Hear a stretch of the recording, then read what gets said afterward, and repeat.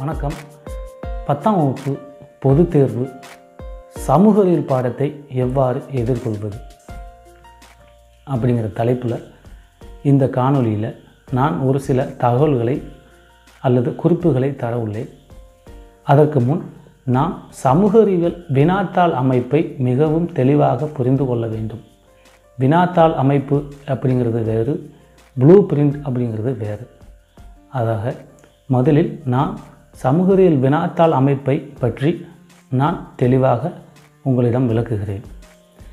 சமூக அறிவியல் வினாத்தாள் அமைப்பானது 4 பகுதிகளை கொண்டது, அதாவது 4 பார்ட்ஸ். அதில் முதல் பகுதியானது 14 மதிப்பெண்களை கொண்டது. கிட்டத்தட்ட 1 மதிப்பெண் வினாக்கள், 14 1 மதிப்பெண் வினாக்கள் கேட்கப்படும் முதல் பகுதியில். இரண்டாவது பகுதியில் 2 மதிப்பெண் வினாக்கள், அதாவது குறு வினாக்கள். இந்த இரண்டாவது பகுதியில் பார்ட் 2, இதில் 20 மதிப்பெண்களுக்கு கேள்விகள் அமையும். இதில் 14 கேள்விகள் கேட்கப்படும். இதில் நாம் 10 வினாக்களுக்கு கண்டிப்பாக பதில் எழுத வேண்டும். குறிப்பாக 28வது வினா, 2 மதிப்பெண் பகுதியில் உள்ள 28வது வினாவை கட்டாய வினாவாக இருக்கும். அது கட்டாயமாக எழுதியே ஆக வேண்டும், அதற்கு சாய்ஸ் கிடையாது. ஆகவே இதில் பகுதி 2இல் 2 மதிப்பெண் வினாவது 14 கேள்விகள் கேட்கப்பட்டு அதில் 10 கேள்விகளுக்கு நாம் விடையளிக்க வேண்டும். அடுத்ததாக பகுதி 3, இந்த 3வது பகுதியில் 50 மதிப்பெண்களுக்கு கேள்விகள் கேட்கப்படும். குறிப்பாக 14 கேள்விகள் கேட்கப்படும். அதில் ஏதேனும் 10 வினாக்களுக்கு நாம் விடையளிக்க வேண்டும். ஏதேனும் 10 வினாக்களுக்கு விடையளிக்க வேண்டும். அதில் 42வது வினாவாக வரலாறு பகுதியில் உள்ள வரைபடம், உலக வரைபடமோ அல்லது இந்திய வரைபடமோ கேட்கப்படும். ஏதாவது ஒன்றுதான் கேட்கப்படும். அந்த உலக வரைபடத்திற்கு நாம் கட்டாய வினாவாக எழுத வேண்டும். 5 இடங்கள் கேட்கப்படும். 5 இடங்களுக்கும் நாம் விடையளிக்க வேண்டும். அதற்கு 5 மதிப்பெண்கள் கொடுக்கப்படும். இந்த பகுதியில் பகுதி 3இல் 50 மதிப்பெண்கள் கேள்விகள் கேட்கப்படும். 14 கேள்விகள் கேட்கப்பட்டு 10 கேள்விகளுக்கு நாம் விடையளிக்க வேண்டும். அதில் 42வது வினாவானது கட்டாய வினா. மாணவர்களே, தெளிவாக தெரிந்து கொள்ளுங்கள். பகுதி 3இல் 42வது வினா வரலாறு வரைபட வினா கட்டாய வினா. அதை நாம் தெளிவாக புரிந்து கொள்ள வேண்டும். பகுதி 4, அடுத்ததாக இறுதியாக பகுதி 4, இதில் 8 மதிப்பெண்கள், ஒவ்வொரு கேள்விகளுக்கும் 8 மதிப்பெண்கள் அமையும். ஆக மொத்தம் 16 மதிப்பெண்களுக்கு இந்த பகுதி 4இல் கேள்விகள் கேட்கப்படும். அதில் 43வதாக இருக்கக்கூடிய வினாவானது கட்டுரை வினா வடிவில் கேட்கப்படும். தெளிவாக தெரிந்து கொள் மாணவர்களே, அங்கு தலைப்பு வினா கேட்கப்படாது. No captions. அதற்கு இணையாக கட்டுரை வினாக்கள் கேட்கப்படும். 8 மதிப்பெண்களுக்கு கட்டுரை வினாக்கள் கேட்கப்படும். அதுக்கு அடுத்து இறுதியாக உள்ள வினாவானது புவியியல் பகுதியில் இருக்கக்கூடிய வரைபடம், மேப்னு சொல்லக்கூடிய 8 மதிப்பெண்களுக்கு கேட்கப்படும். 8 இடங்கள் கேட்கப்படும். சாய்ஸ் கிடையாது. அதில் 2 வரைபட கேட்கப்படும். முதல் வரைபடம் இந்திய வரைபடம் அல்லது தமிழ்நாடு வரைபடம் கேட்கப்படும். இதில் ஏதாவது ஒன்றுக்கு நாம் விடையளிக்க வேண்டும். ஒன்று இந்திய வரைபடத்தை நாம் எழுதலாம் அல்லது தமிழ்நாடு வரைபடத்தை எழுதலாம். ஆனால் எதிலிருந்து எழுதினாலும் நாம் 8 இடங்களுக்கு தான் கேட்கப்படும். 8க்கும் நாம் கட்டாயமாக விடையளித்தால்தான் அதில் முழு மதிப்பெண்கள் பெற முடியும் என்பதை நாம் தெளிவாக தெரிந்து கொள்ள வேண்டும். சரி மாணவர்களே, இதுவரை நாம் வினாத்தாள் அமைப்பு முறை பற்றி பார்த்தோம். அடுத்ததாக சமூக அறிவியல் பொதுத் தேர்வில் எவ்வாறு வினாக்கள் இடம்பெறும், எந்தெந்த பகுதியிலிருந்து வினாக்கள் அமையும், 4 பகுதிகளை கொண்ட அந்த வினாத்தாள் அமைப்பு முறையில் எந்த பகுதியில் இருந்தாலும் கேள்விகள் கேட்கப்படும் அப்படி என்று ஏற்கனவே சொல்லியிருக்காங்க தேர்வுத்துறையிலிருந்து. ஸோ அதுக்கு ஏற்றவாறு நாம் அடுத்ததாக எவ்வாறு வினாக்கள் அமையும் அப்படிங்கிறத பற்றி நான் தெளிவாக உங்களுக்கு விளக்குறேன். அதில் முதல் பகுதியானது ஒரு மதிப்பெண் பகுதி, 14 ஒன்வேர்டுகளை கொண்டது, ஒரு மதிப்பெண்களை கொண்டது. 14மே நாம் கட்டாயமாக வினாக்கள் விடையால் எழுதியே ஆக வேண்டும். அப்படி ஒரு சூழ்நிலையில் இதில் 9லிருந்து 10 வினாக்கள் பாட புத்தகத்தின் பயிற்சி வினாக்கள் இடம்பெறுவதற்கு அதிகபட்ச வாய்ப்புகள் உள்ளது. அதை தவிர்த்து அதன் பிறகு நாம் செய்ய வேண்டியது மீதம் இருக்கக்கூடிய அதிகபட்சமாக 4லிருந்து 5 ஒரு மதிப்பெண் வினாக்கள் கண்டிப்பாக புத்தகத்தின் உள்ளிருந்தோ அல்லது பெட்டி செய்தியிலிருந்தோ அல்லது கியூஆர் கோடு அசஸ்மெண்ட் சொல்லக்கூடிய கியூஆர் கோடிலிருந்தோ கேட்கப்படும். சரி, இதெல்லாம் எங்கே இருக்குது அப்படின்னு பார்த்தீங்கன்னா, பாடத்தின் உள்ளே பெட்டி செய்திகள் கொடுக்கப்பட்டுள்ளது. அந்த பெட்டி செய்திகளை நாம் தெளிவாக படித்து கொள்ள வேண்டும். அடுத்ததாக பாடத்தை முழுக்கவே நாம் ஒரு தடவை வாசித்தல் நல்லது. குறிப்பாக ஆண்டுகள், நிகழ்வுகள், இடங்கள், புவியியல் புனைப்பெயர்கள், இந்த மாதிரியான இதுகளை நாம் அடிக்கோடிட்டு படித்து கொள்வது மேலும் பலத்தை நமக்கு சேர்க்கும். அடுத்ததாக கியூஆர் கோடு.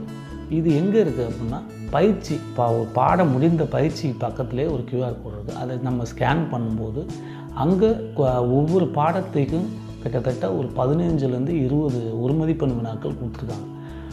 அந்த வினாக்களை நாம் தெளிவாக படித்து கொள்ள வேண்டும். அதிலும் குறிப்பாக இந்த கூற்று காரணம் இதெல்லாம் புத்தகத்தின் பின்னாடி இருக்கக்கூடிய கூற்று காரணம் கண்டிப்பாக 2 இடம்பெறும். அதுகளை நாம் சரியாக படித்து கொள்ள வேண்டும்.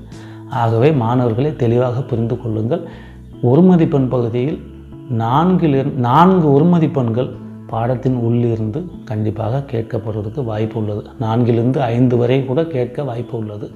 ஆகவே புத்தகத்தில் உள்ள பயிற்சி வினாக்கள், புத்தகத்தில் உள்ள பெட்டி செய்திகள், அடுத்து முக்கியமான இடங்களை நாம் அடிக்கோடிட்டு கொள்ளுதல், அதுக்கடுத்தாக கியூஆர் கோட் பயிற்சி அசஸ்மெண்ட் சொல்லக்கூடிய அந்த கியூஆர் கோட் இருக்கக்கூடிய வினாக்களையும் நாம் படித்து கொள்ள வேண்டும். இது பகுதி 1. பகுதி 2இல் 2 மதிப்பெண் வினாக்கள் பகுதியில் குறிப்பாக 3லிருந்து 4 கேள்விகள் பாடத்தின் உள்ளிருந்து ஆகவே நாம் கவனமாக படிக்க வேண்டும். குறிப்பாக கட்டாய வினா 28 சொல்லக்கூடிய கட்டாய வினா பார்த்திங்கன்னா, இப்போ பிடிஏ கொஷின்ஸில் உங்களுக்கு 6 கொஷின்ஸ்லேயுமே கட்டாய வினா புவியியல் பாடத்திலிருந்து தான் கேட்டிருக்காங்க. அதனால் நாம் புவியியல் பாடத்தில் இருக்கக்கூடிய 2 மதிப்பெண்கள், காரணம் கூறு, இந்த மாதிரி கூட நம்ம வச்சுக்கலாம். ஸோ அந்த மாதிரி ரீசனிங் கொஸ்டின்ஸு கண்டிப்பாக கட்டாய வினாக்களில் வர்றதுக்கு அதிக வாய்ப்பு இருக்குது. ஆகவே புவியியல் பாடத்தை நாம் தெளிவாக படிச்சுட்டோம் அப்படின்னா கட்டாய வினாவே 100% நம்ம தெளிவாக எழுதுறதுக்கு வாய்ப்புகள் அதிகமாக இருக்குது. இந்த 2 மதிப்பெண் பகுதியில் கண்டிப்பாக 3லிருந்து 4 கேள்விகள் பாடத்தின் உள்ளிருந்து கேட்கப்படும். ஆகவே கவனமாக படித்து கொள்ள வேண்டும் நாம். அடுத்து பகுதி 3 5 மதிப்பெண் பகுதி. இந்த பகுதியில் கிட்டத்தட்ட ஒரு 2லிருந்து 3 கேள்விகள் பாடத்தின் உள்ளிருந்து கேட்கப்படும். ஆகவே ஏற்கனவே நான் சொல்லியது போல் 14 கேள்விகள் கேட்கப்படும். 14 கேள்விகளிலும் 10 கேள்விக்கு நம்ம விடையளிக்க வேண்டும். அதில் 42வது வினா வரைபட வினா, வரலாற்று வரைபட வினா. அது உலக மேப்பாக இருக்கலாம் அல்லது இந்திய மேப்பாக கூட கேட்கப்படலாம். அதை தாண்டி இந்த 3 கேள்விகள் பாடத்தின் உள்ளிருந்து 5 மதிப்பெண் பகுதியில் கேட்க போகிறாங்க. கேட்குறதுக்கு அதிகபட்ச வாய்ப்புகள் இருக்குது. ஸோ அதனால் நம்ம என்ன செய்யலாம் அப்படின்னா, பாடத்தின் உள்ளிருக்கக்கூடிய சில முக்கியமான நிகழ்வுகளை நம்ம என்ன பண்ணிக்கலாம், படிச்சுக்கலாம். ஒன்றும் இல்லை, அதிகபட்சமாக புக் பேக் இருக்கக்கூடிய கொஷின்ஸிலே பார்த்திங்கன்னா 2 மதிப்பெண்ணே ஒரு 2 கேள்வியாக கூட கேட்டு நமக்கு கேட்குறதுக்கு வாய்ப்புகள் இருக்குது. ஆகவே மாணவர்களை கவனமாக மனதில் வைத்து கொள்ளுங்கள். 5 மதிப்பெண் பகுதியில் குறிப்பாக கோடிட்ட இடம், காலக்கோடு, வரைபடம், இந்த 3 ஒரு மதிப்பெண் சம்பந்தப்பட்ட 15 மதிப்பெண்களுக்கு ஒரு மதிப்பெண்ணாக அமையும். அதாவது ஒன்வேர்டுன்னு சொல்லக்கூடியது 5 மதிப்பெண் காலக்கோடு, அதுக்கடுத்து 5 மதிப்பெண் இந்திய வரைபடம் அல்லது உலக வரைபடம். அதாவது 5 மதிப்பெண் ஏதாவது ஒன்று தான் கேட்பாங்க. அதுக்கடுத்து கோடிட்ட இடம் வரலாம், அல்லனா அதுக்கு பதிலாக கண்டிப்பாக பொறுத்துக கேட்கலாம். அது match the following R filling the blanks. இதில் ஏதாவது ஒன்று தான் கேட்பாங்க. அதில் நம்ம 5 மார்க்கு இருக்குது. ஸோ இந்த 15 மார்க்கை நம்ம கண்டிப்பாக தெளிவாக படித்தோம்னா நிச்சயமாக நாம் எழுத முடியும். இது அதிகபட்சமாக இந்திய வரைபடமாக இருக்கட்டும் அல்லது உலக வரைபடம் மாதிரி புத்தகத்துக்கு பின்னாடி இருக்கக்கூடிய பயிற்சி வினாக்கள் நாம் தெளிவாக படித்து கொண்டால் கண்டிப்பாக நாம் வெற்றிகரமாக அதை எழுத முடியும். இது பகுதி 3. பகுதி 3லிருந்து 5 மதிப்பெண்கள் பாடத்தின் உள்ளிருந்து கேட்பதற்கு அதிக வாய்ப்புகள் உள்ளது. பகுதி 4, இந்த பகுதி 4ஆனது 16 மதிப்பெண்கள். இந்த 16 மதிப்பெண்கள் முதலாவதாக இருக்கக்கூடிய 8 மதிப்பெண் வினாக்கள். இது வரலாறு பகுதியில் தான் நிச்சயமாக இருக்கும். அதாவது தலைப்பு வினா கிடையாது. தலைப்பு வினாவுக்கு பதிலாக 8 மதிப்பெண் வினாக்கள் அல்லது 4 மதிப்பெண் ப்ளஸ் 4 மதிப்பெண் 2 கேள்விகளாக ஒரு கேள்விக்கு 4 மதிப்பெண் என்ற முறையில் 2 கேள்விகள் கேட்கப்படும். ஆகவே மாணவர்களை தெளிவாக அதை மனதில் வைத்துக் கொள்ளுங்கள். தலைப்பு வினா கிடையாது. தலைப்பு வினாவுக்கு பதிலாக 8 மதிப்பெண் வினாக்கள் கேட்கப்படும். 8 மதிப்பெண் வினாக்கள் வரலாறு பகுதியிலிருந்து அதிகபட்சமாக இடம்பெறுவதற்கு வாய்ப்புகள் உள்ளது. அல்லது தலைப்பு வினா என்று புத்தகத்தின் பின்னாடி கொடுக்கப்பட்டுள்ளார்கள். அந்த தலைப்பின் பேரிலேயே உங்களுக்கு கேள்விகள் அமைவதற்கு வாய்ப்பு உள்ளது. ஆகவே மாணவர்களை கவனமாக அதை படித்துக் கொள்ளுங்கள். அடுத்து இந்திய வரைபடத்தை பொறுத்தளவு அல்லது தமிழ்நாடு வரைபடம். இப்போ 44வது கொஸ்டின் இந்திய வரைபடம் கேட்பாங்க, இல்லைன்னா அல்லது தமிழ்நாடு வரைபடமாக கேட்பாங்க. இதில் நாம் மனதில் வைத்துக்கொள்ள வேண்டிய இந்திய வரைபடத்தை மிகவும் நாம் புத்தகத்துக்கு பின்னாடி இருக்கக்கூடிய பயிற்சி வினாக்கள் கொடுக்கப்பட்டுள்ள இடங்களை திரும்ப நம்ம போட்டு பார்த்தோம்னாவே, குறித்து பார்த்தோம்னாவே 8 மதிப்பெண் முழு மதிப்பெண் வாங்குறதுக்கு அதிகபட்ச வாய்ப்புகள் உள்ளது. ஆகவே நாம் ஏதாவது ஒரு மேப்பை நம்ம கையில் எடுத்துக்கிட்டு அதை நல்லா ப்ராக்டிஸ் பண்ணாவே அதிகபட்ச வாய்ப்புகள் நம்ம இருக்கலாம். இந்த 8 மதிப்பெண் பகுதியில் வரைபடத்தை பொறுத்தளவு புத்தகத்தின் பின்னாடி இருக்கக்கூடிய மலைகள், பீடபூமிகள், ஆறுகள், சமவெளிகள், முக்கியமான விளையும் பயிர்கள், ஸோ இந்த மாதிரி இடங்களெல்லாம் நம்ம திரும்ப நம்ம போட்டு பார்த்தோம் அப்படின்னா கண்டிப்பாக இருக்கும். இது தொடர்பான வரைபட தொடர்பான வீடியோக்கள்லாம் கூட நம்மளுடைய YouTube channel TN social science YouTube சேனலில் நான் கொடுத்துருக்கேன். நீங்கள் டிஸ்கிரிப்ஷனில் கூட அந்த லிங்க்கை நீங்கள் பார்த்துட்டு நீங்கள் பார்க்கணும். ஸோ ஆகவே மாணவர்களை தெளிவாக புரிந்து கொள்ளுங்கள்.